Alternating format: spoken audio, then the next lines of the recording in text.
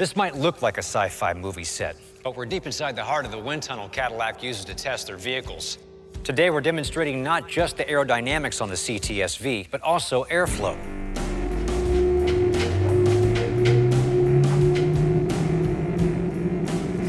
With this vehicle, Cadillac has created the ultimate expression of form and function. On a super high-performance car like the V, critical components need air for cooling and breathing. The larger grille openings feed more air to the supercharged engine and Brembo brakes. Even the front splitter and brake light create more downforce at high speeds, which is good, because as stunning as it looks on the outside, It's even better on the inside.